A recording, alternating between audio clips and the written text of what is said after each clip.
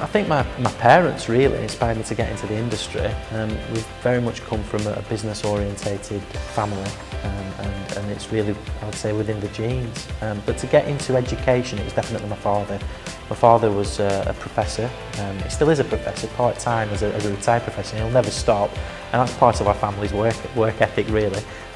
But it was really my father that's given me the inspiration to get into this industry. I was very much of the lines of, you know, I want to do maths as opposed to what my father did, which was business and management.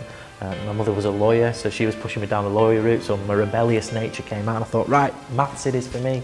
But over time I've come to realise that, you know, fashion was the area that I was best suited to, and I've even used some of the rebellious mathematics in what I've done through my research, which is important.